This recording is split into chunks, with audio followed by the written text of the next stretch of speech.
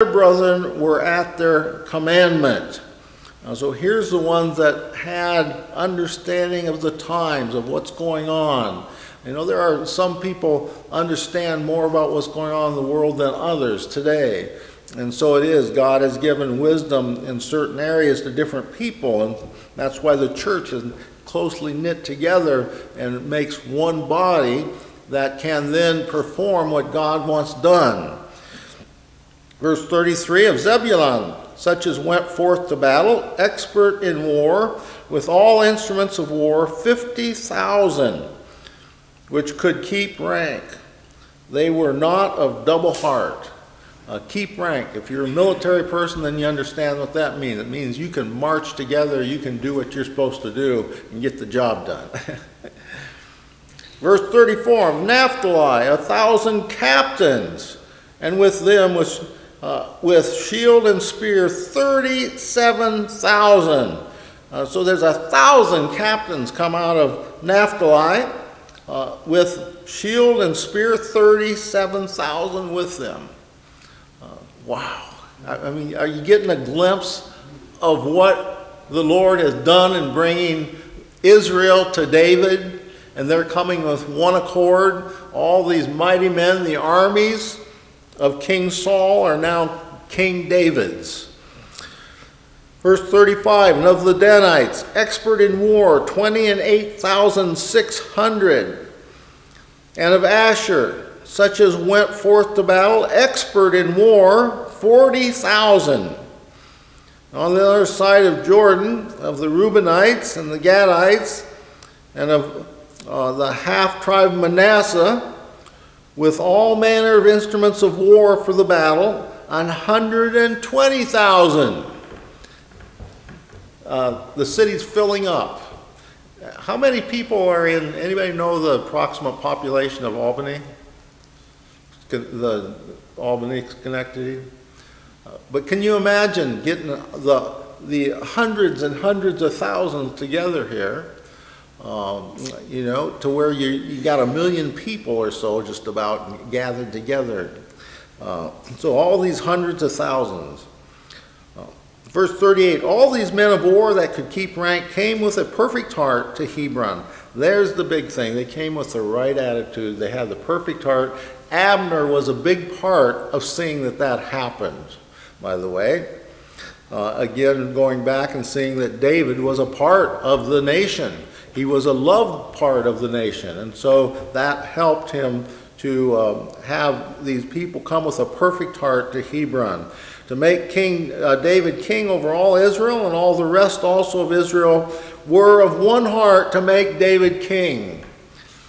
So the house of Saul was gone, and now all Israel is going to make David king. He had been anointed to be king years before.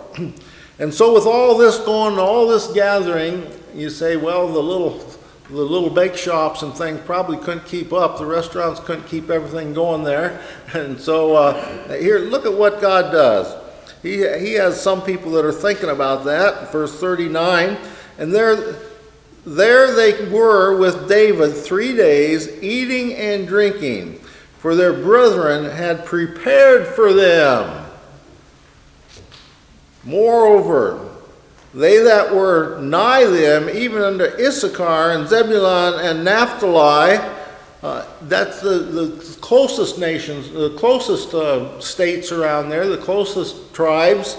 It says, they brought bread on asses and on camels and on mules and on oxen, and meat, meal, cakes of figs, and bunches of raisins, and wine, and oil, and oxen, and sheep abundantly. For there was joy in Israel.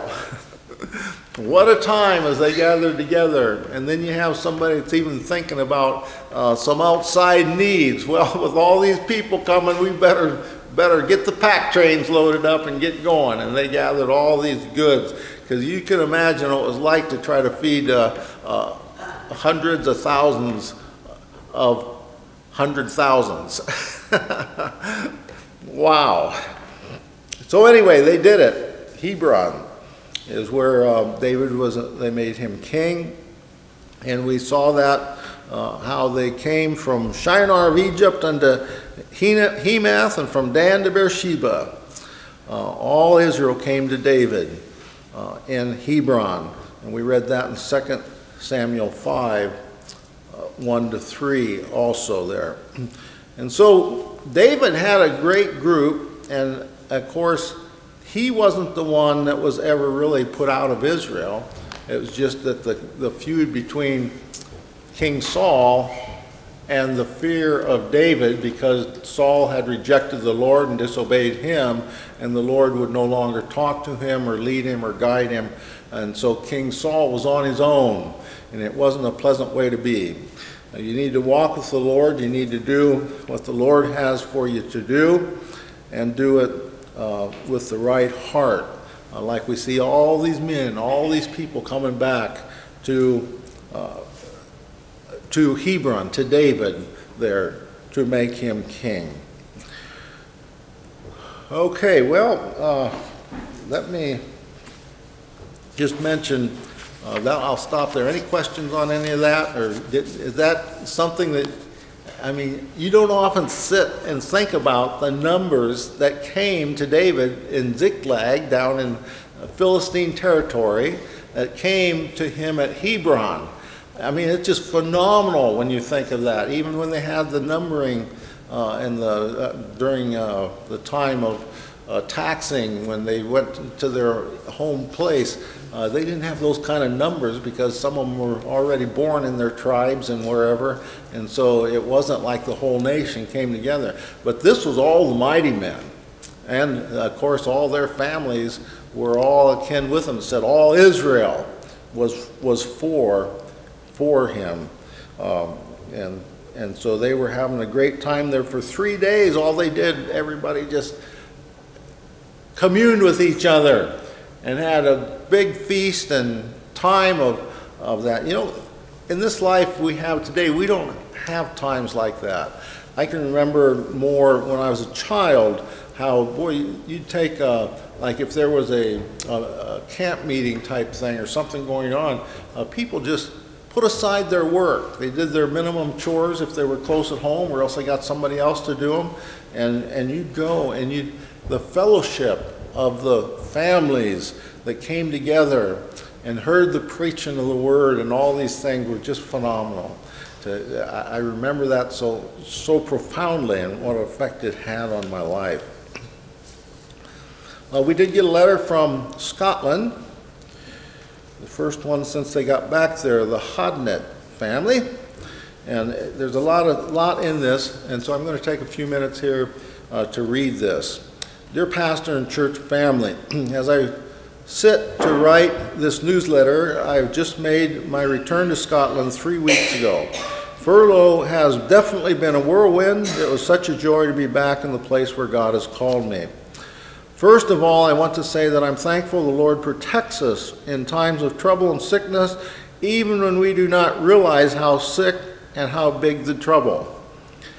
When we arrived in America on furlough, I had been battling some minor health issues. If you recall, he had had COVID before that and just couldn't seem to get over it, all the problems that he was having with it. So I've been battling some minor health issues. I knew that I was tired and not feeling well, but I just marked it up to how busy we'd been. In November, I had the flu, which turned into bronchitis and soon caused laryngitis. In the midst of all that, I had kidney stones. I pressed through the suffering of this body, trying to stay busy in the work we came to America for, to report, to raise additional support. On January 15th, I was preaching at a church in Oklahoma and just had begun reading my text when I felt very hot and a bit dizzy. I had to stop preaching as my vision began to get dark. I thought I was about to pass out. Thankfully, there were EMTs in the church and immediately came to my side. Paramedics were called. My blood sugar was 531. I was taken to the emergency room and seen very quickly. The Lord protected me for several months, as I believe I was battling this for quite a while. I'm thankful to have it sorted and on medication that has helped me feel normal again. I'm maintaining my glucose now in ideal numbers. Never miss a prayer for your missionaries. You never know when your prayer is what helped them in the moment of trouble. Just a few weeks into our furlough, and the Lord allowed several churches to take us on to support. We took a special trip out to visit with my sister Evelyn, who had been battling cancer for over a year. I'm so grateful we were able to spend some time with her. The Lord decided to take her home on December 7th. I drove back to Missouri to preach their funeral, and it was evident that Evelyn knew the Lord, and the joy that she carried spilled over into families and friends. We enjoyed seeing Ginger's family over the holidays, and it was good to see my parents and siblings as well. Many of you have been praying for my 12-year-old great niece, Emma. I am so thankful that we were able to see her and her family. She's been battling cancer as well, this 12-year-old, and on February 14th, she made the crossing to eternal rest with our Lord. So please pray for her family. We're grateful for the time spent in America, but we are thrilled to be back in our beloved Scotland. We have many plans for this upcoming year. We have many visitors that plan to come in large outreach covering 10 towns in 10 days. Pray for these outreaches to bring people to our services and ultimately to the Lord. We need to print leaflets and church information for this outreach, and we'll need to raise the funds for this. We would like to put a packet together with our testimonies in tract form, our church information of Small John and Romans. We are trusting the Lord to do a mighty work through this outreach effort. I'm so thankful for you, for the support, for the special gifts, but especially your prayers. Continue praying for us. We're able to get a good deal on an 8-passenger van, although after 1,000 miles of driving, the van is broken down and is currently in the shop. We have applied for a rental house just outside of Dumfries. The landlord and rental agency have agreed with us on a rental price. We are now awaiting the final application process to be completed.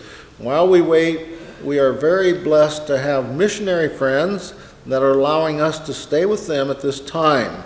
We're trusting the Lord to let it all work out in His time. In His service, Jody Hodnett. So, good letter from them. We'll stop there and take a break. Amen. God bless you.